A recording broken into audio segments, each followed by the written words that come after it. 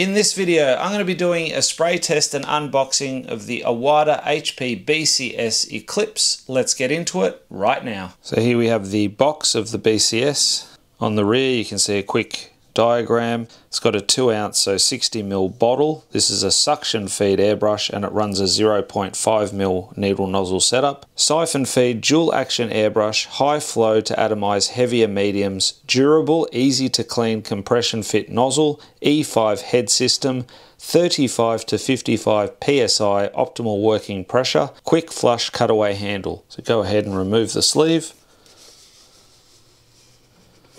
Cut open the box, open it up, and you can see what comes in the box. You've got a sticker, the quick start guide, gives you a couple of tips on how to airbrush, the Iwata spray test. So this is done at the factory before they ship the brush. Every brush is tested. You get a tube of super lube, something that I don't really use, but you can if you wish. You get this Iwata wrench to remove the head assembly, a 2 ounce or 60ml suction feed bottle. See, it's got the hose that just screws back on, and of course the airbrush. So as you'd expect, super smooth.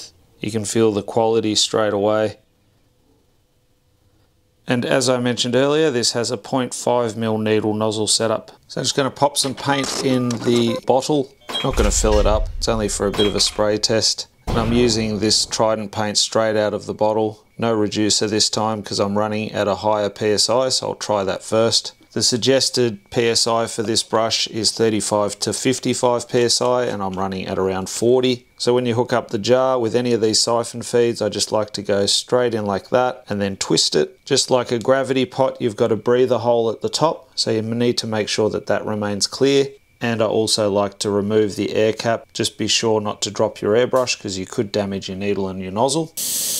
Pressing down for air, pulling back for paint, and you can see you can get pretty decent coverage really quickly, but I can also go up and get nice fine detail as well. This is a great brush for t-shirt artists or anyone that wants to spray a larger surface.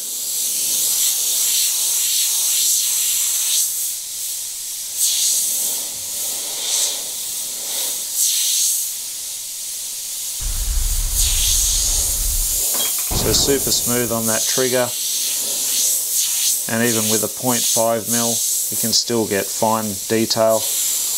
And again, keep in mind this paint is not reduced at all, so I reckon I'll add some reducer in now and I'll show you the performance once I do so.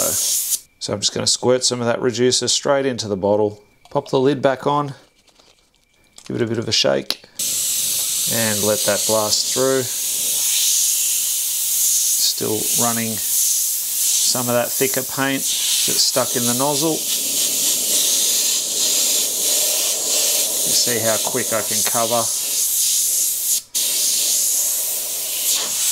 Now we should be getting into that thinner stuff.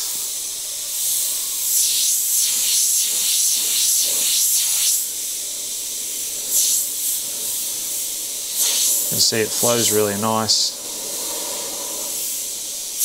Tip drying a little bit, so just carefully pick that off with my fingernail. If you're not confident doing that, because you have to be careful, especially with the finer needles, then I recommend using a cotton bud or something like that to dip that in some reducer or airbrush cleaner, and then you can wipe the tip drying off that way. Even a bit of paper towel works.